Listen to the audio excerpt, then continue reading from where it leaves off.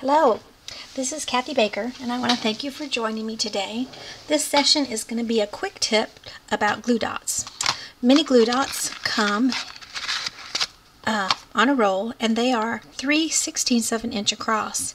And a lot of times you're just going to hear something small, like this little heart that I have, and you can just stick your paper to the glue dot, and the glue dot isn't going to stick out or anything, so you can just pull it up and your glue dot is right where you need it, and then you can attach it and you're done. But sometimes the thing that you want to adhere is much smaller, which is hard to imagine something smaller than 3/16 of an inch. But that's when you get out your paper piercing tool. It's really helpful. What you can do is, the easiest thing to do if you're just having something a little bit smaller is you can basically fold your glue dot in half. You use your paper piercer and you just kind of touch it to the edge of the glue dot and then pull it up and over onto itself. Okay, and that makes it a little bit smaller.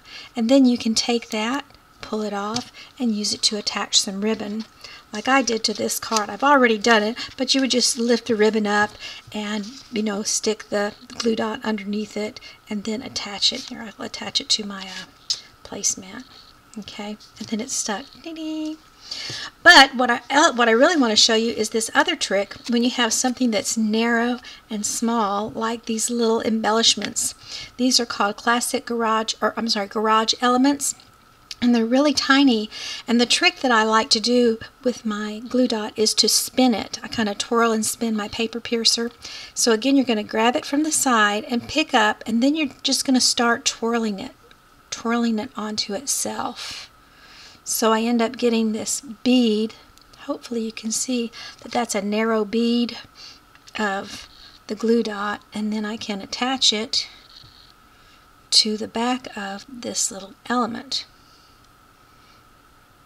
It's a very small element and a sticky glue dot. Okay, so can you see how I've made it really, really small?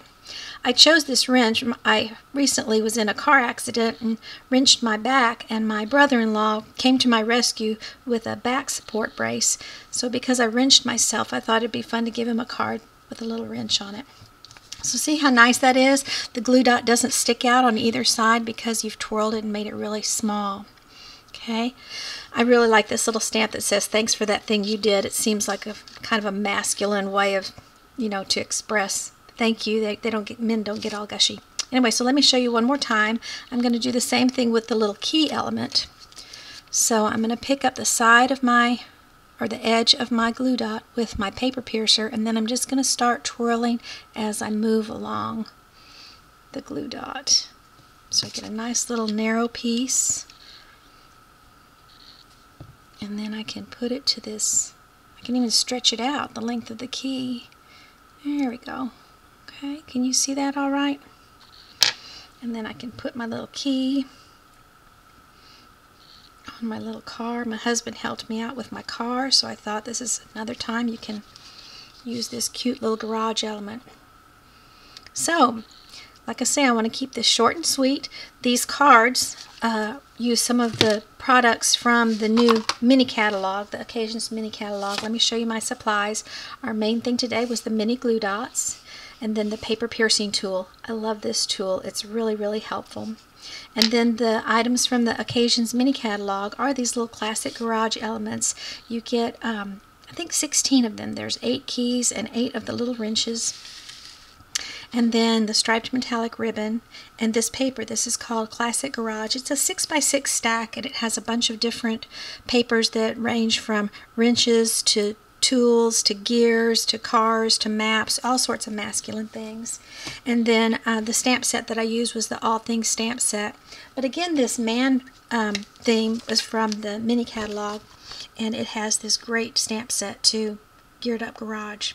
So if you get a chance to check out my website, kathybaker.stampinup.net, and hopefully you can try out the glue dots with your paper piercing tool. Thanks for joining me today.